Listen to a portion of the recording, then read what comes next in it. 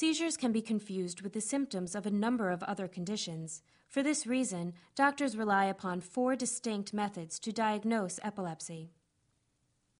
To make a proper diagnosis of epilepsy, doctors use 4 methods: history, exam, EEG, and MRI. The first method used to make a diagnosis of epilepsy is the neurological history, when the doctor is given a clear description of any past seizure activity. Most seizures have a clear start and finish, last from seconds to a few minutes, occur at seemingly random times, and comprise certain sensations and behaviors that clinicians can recognize.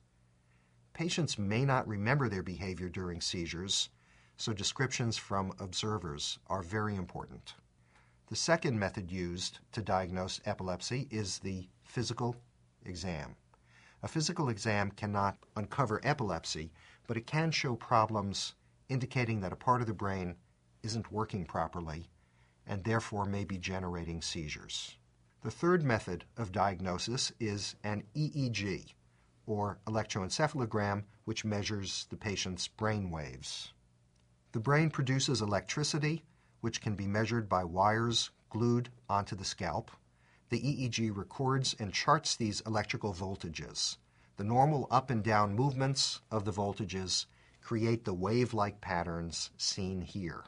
Spikes on the EEG are markers of hyperexcitable parts of the brain, which mark potential locations where seizures may arise. The presence of spikes helps to confirm a diagnosis of epilepsy, provided the history is also convincing.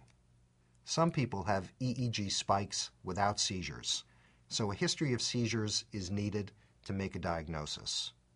The fourth method to diagnose epilepsy is neuroimaging. Neuroimaging looks at the structure of the brain. The 2 most commonly used neuroimaging tests are a brain CT scan and a brain MRI.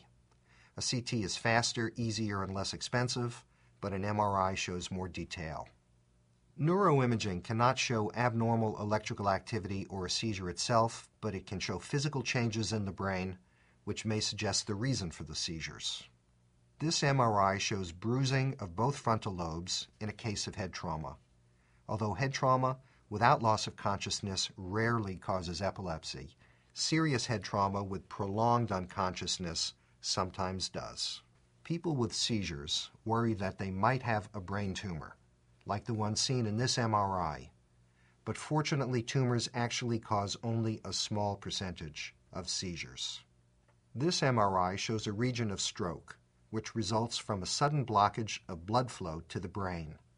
Seizures don't cause strokes, but strokes can lead to seizures when brain cells are injured and can no longer control their electrical activity. One stroke can cause ongoing seizures for years. Abnormal blood vessels in the brain, such as aneurysms, arteriovenous malformations, or cavernous angiomas, can all cause seizures.